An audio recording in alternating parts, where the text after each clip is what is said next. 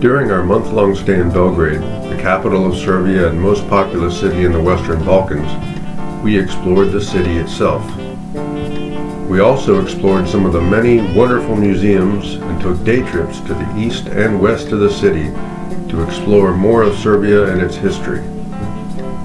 There are over 50 museums in Belgrade, but we visited the National Museum, the Nikola Tesla Museum, the Museum of Yugoslavia and Hall of Flowers compound, and the House of Princess Ljubica and the Serbian Orthodox Church Museum, which are across the street from each other. The Nikola Tesla Museum is a must for any geek, wannabe geek, or anyone interested in inventions or electricity. Of Serbian descent, born in Smiljan, Croatia in 1856, his father was a Serbian Orthodox priest. Unlike Catholic priests, Orthodox priests are usually married. Inventor and philosopher, Tesla is a national hero in most of the former Yugoslavia, but especially in Croatia and Serbia. The Science Museum in Zagreb and the Belgrade Airport are both named for him. Belgrade's Tesla Museum displays many of his inventions, large and small. Several are part of hands-on demonstrations that can only be done with a guided tour. We went in the morning and tours didn't start until afternoon, so we missed out. There's also a short film about his life and major achievements, one of which is the impact he had on the Niagara Falls hydroelectric plant. 9 of his overall 300 patents were used in building the plant, the first large-scale alternating current power plant that revolutionized how electric power was generated and transmitted, powering New York City from 500 kilometers away. The Museum of Yugoslavia and Hall of Flowers compound lies about 3 kilometers south of the old city, a long walk or an easy bus ride away. It's situated on a hill overlooking residential parts of the city.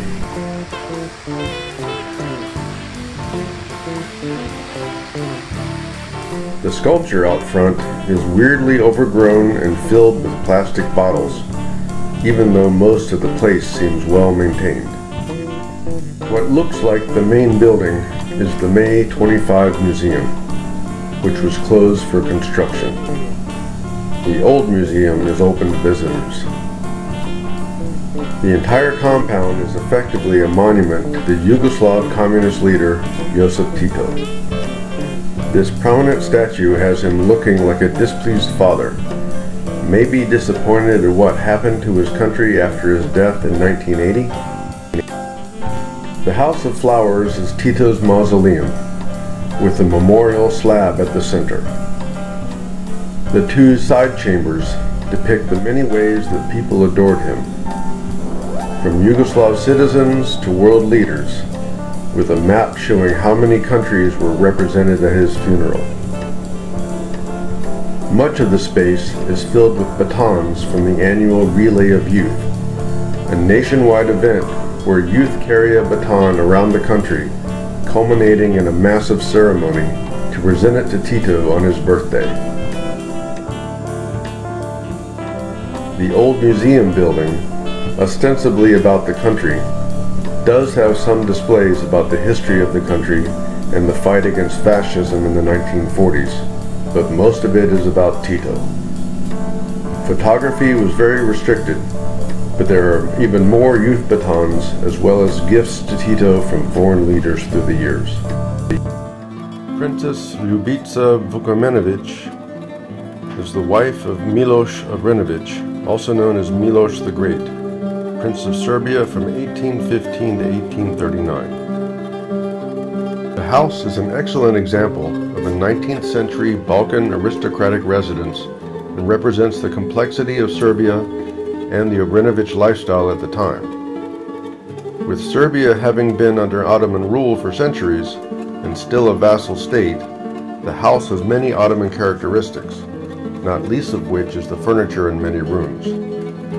The prince was a philanderer and a tyrant who was ultimately deposed by their eldest son Milan. The princess was a strong woman and politically active herself. She eventually forbade the prince from living in the house, taking it for her own.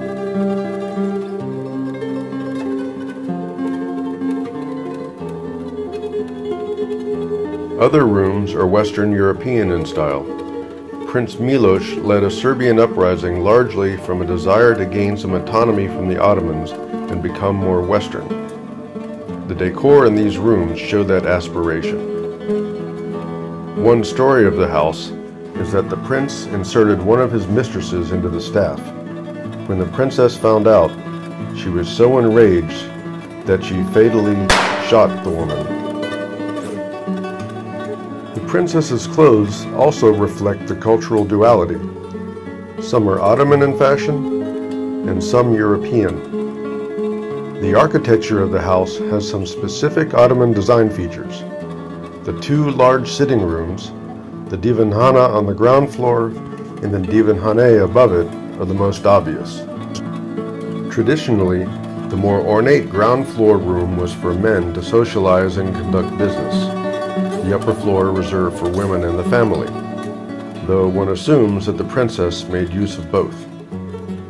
The princess's private chambers were also specifically Turkish. The furnishings do not include a bed. Instead, the sleeping mat is rolled up and stored in the large wall closet. The adjacent room is a true luxury, a private Turkish-style thermal bath or hammam. To heat the hammam and the rest of the house, two large furnaces were put near the entrance.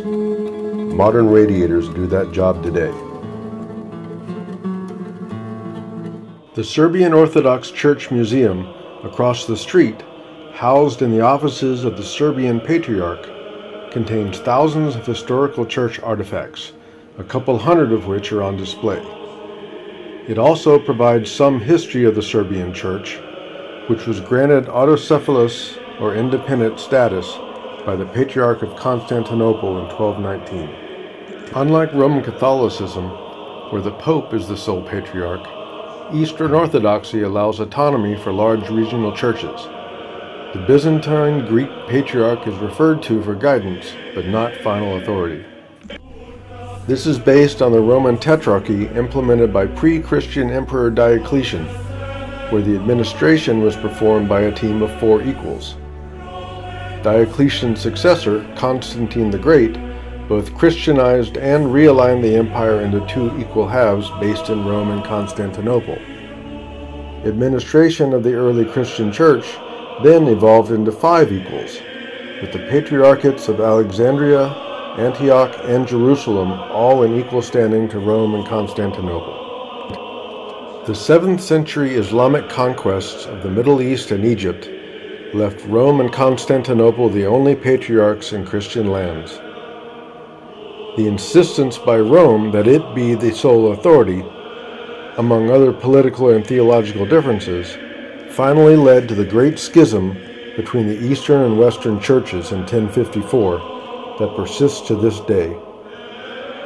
Over the centuries, the Bulgarian, Georgian, Romanian, Serbian, and Russian patriarchates have been added to the Orthodox community for a total of 9 autocephalous Orthodox churches. There are many Serbian Orthodox churches in Belgrade. One of the most important is the Cathedral of the Archangel Michael, which faces the Serbian Orthodox Museum. Built in the early 18th century, its structure resembles a Western Catholic church with its single spire rising above the main building. The Church of St. Mark, by contrast, is in the Serbo-Byzantine revival style that began in the late 19th century. In 1690, the Serbian elite fled the Ottoman invaders to Austria, and Orthodox traditions merged with Austrian Catholicism. The late 18th century revival aimed to restore the older Byzantine traditions, including church architecture. St. Mark's was the largest Serbian Orthodox church until the Temple of St. Sava was consecrated in 2004. Still under construction, when completed it will become the new center of Serbian Orthodoxy.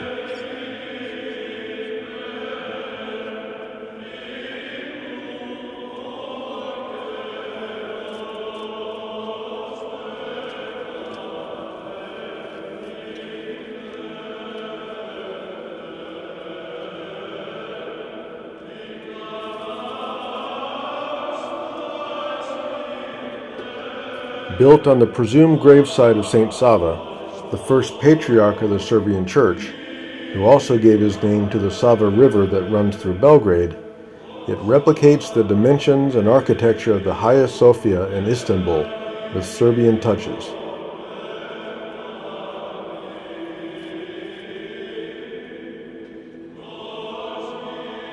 The Hagia Sophia was the seat of the Constantinople Patriarchate and the greatest church in Eastern Christianity until 1453, when the Ottoman Turks conquered the city and converted it to a mosque. The National Museum in Belgrade, founded in 1844 and located in Republic Square, is a must-see for those interested in history, archaeology, or art. The art collections on the upper floors exhibit pieces by various Serbian artists from the 18th, 19th, and 20th centuries. One temporary exhibition we saw presented different kinds of Serbian Orthodox iconographic art from different eras.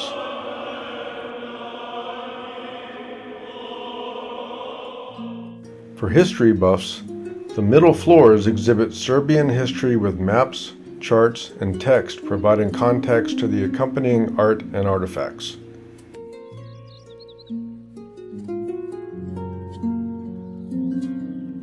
The ground floor is dedicated to archaeology of the Roman and earlier periods.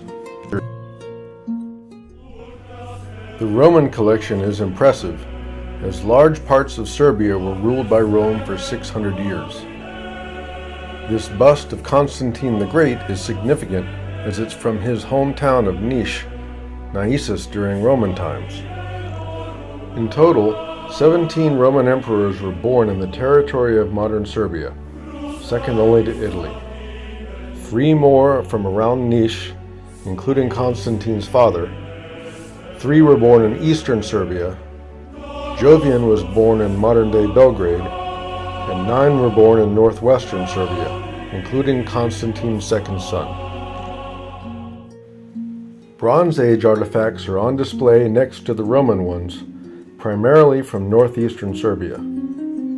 The most impressive, though, to us, was the Mesolithic Middle Stone Age exhibit from the Lipinski Vir archaeological site in eastern Serbia.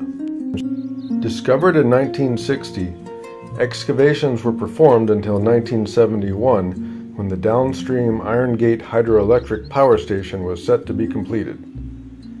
Named for the primary discovery site, the culture extended up and down the Danube, even north into Romania, with many sites discovered on both sides of the river.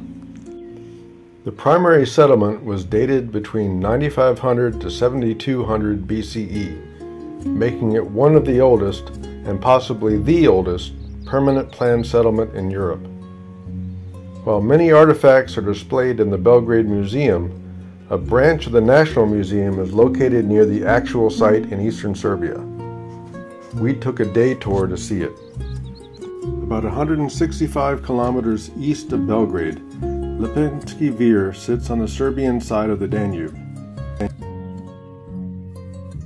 Translated as Lepina Whirlpool, Lepina is the Serbian name for the nearby Danube tributary, as well as the rock that overlooks the settlement. Prior to the construction of the Iron Gate Dam, treacherous whirlpools were abundant in the Danube, so there must have been one nearby. The museum site is a relocated version of the original settlement that was flooded when the Iron Gate hydroelectric dam was completed in 1971. The colored paint on the sidewalls show the layers of dirt and time that were excavated by the project. A movie theater shows a film about the site's excavation. The largest of many similar sites, it shows amazing sophistication for a people who lived so long ago. The floors of what used to be houses are arranged in an organized fashion with different sizes according to different needs and uses. Streets allow for passage between them. The shape of the houses imitates the shape of the rock. It can only be guessed at whether this was for philosophical, religious, or more mundane reasons. The artifacts found of tools are practical and ornate, and the jewelry was also beautifully made. The materials some of them were made from indicate that these people traded with others downriver on the Danube all the way to the Black Sea. It's hypothesized that the statues were carved to resemble fish, honoring a major source of food for the villagers from the Danube. Grave sites were also found. Recreations are shown of 3 of the over 130 found in all the villages. Many times, new houses were laid on top of old houses and graves. About 35 kilometers upriver from Lipinski Vir, Golubats Fortress guards the entrance to the largest gorge in Europe, as it has for nearly 700 years. The Jurdap Gorge, or Iron Gate Gorge, is the narrowest stretch of the Danube, running 134 kilometers, splitting the Carpathian and Balkan mountain chains. Lake Jurdap at the mouth of the gorge is the widest stretch of the river, created by the Iron Gate Dam in 1971. The origins of the fortress are unclear. Hungarians, Bulgarians, and Serbs alternated control during the construction of the oldest parts of the fortress. The name of the fortress, Pigeon in Serbian, is more clear, as there are many birds who call the fortress home. The newest tower, Cannon Tower, was built in the 15th century to add greater firepower to the fort. Control of the fortress changed many times between Serbia, Hungary, and the Ottomans until the 19th century, when the power of contemporary artillery rendered stone fortifications obsolete. The newest construction is an unfortunate road that bored a hole in the back of the fort in the 1930s. Restoration began in 2014, and it was open to tourists in April 2019, so it's been a popular pandemic-era destination, especially for locals. There's also a dock for Danube River cruise ships. An entrance ticket gets you access to most of the towers and all of the lower buildings.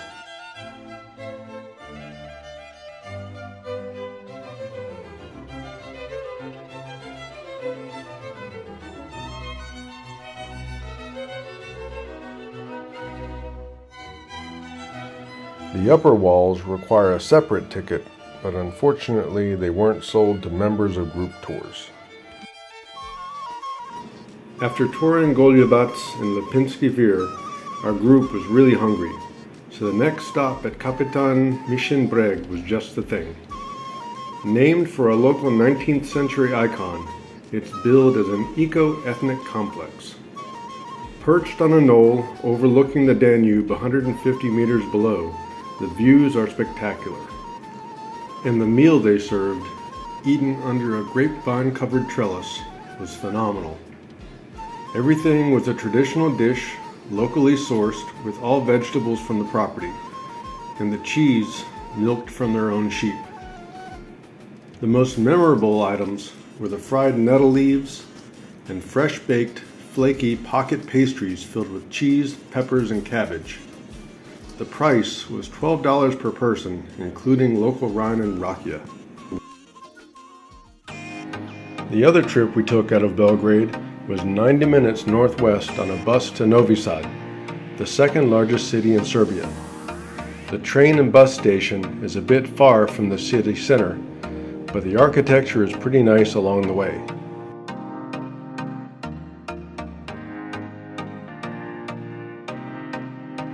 The main square has a beautiful Catholic cathedral, one of the few that we found in Serbia.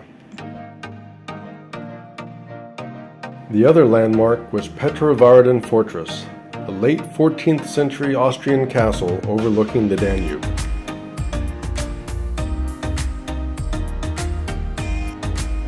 There's not much else to see in Novi Sad, and we found Zemun to be a much better change of scenery from Belgrade, and only 1/3 of the commute. That wraps up our month-long stay in Belgrade, capital of Serbia. Some pointers we picked up from our time there include: leverage the bus and tram system, and buy a bus pass even for a week. Take advantage of the promenades along the Sava and Danube, by bike if possible.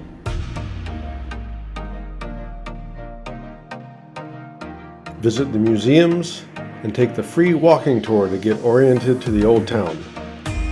If you have a kitchen, buy local, especially the Zemun market and local wines and rakia. We hope you enjoyed our explorations of Belgrade. If you did and want to see more from us, help out the channel by hitting like on the video and subscribe on our channel. Hvala vam!